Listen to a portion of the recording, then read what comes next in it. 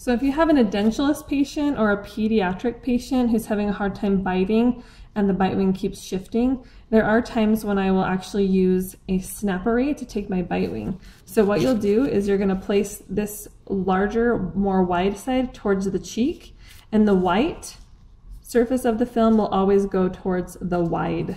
So what you're going to do is place that bite wing halfway into the holder, like so. So when I'm placing this on a premolar shot, I'm going to place the film like I would regularly, and I want to angle it just a little bit like towards the midline, so the edge of it is almost between 24 and 25, and then I'll have the patient bite.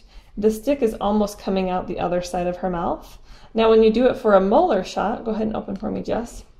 You want the edge of the film to be between her premolars, which she does not have two of, but we'll take it back a little bit farther.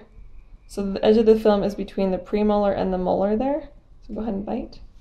And it's more, you know, coming straight out the front of her mouth versus to the opposite side.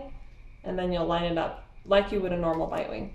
Now the thing about this is when I get the film back after it's developed, you're actually going to see part of the stick in the film. So if you have a perio patient, this might not actually allow you to get the bone necessary to check those bone levels. So if you can't see the bone, sometimes you can place it vertically instead. So I'll just place it halfway on that film, just like that. I'm going to show you here on the molar shot. Sometimes I'll give that vertical film a little bit of a bend so it's not as painful, or maybe a little bit of a bend on some of those edges. Place it sideways so you can swipe the tongue over, and the placement of this, you want to for sure get your molars, so you want to push it back far enough on the molar shot to where you're going to get those molars, and gently close on that. And then you line it up like usual with your molar shot. So I'm going to place this by the corner of her eye will be the center of my PID.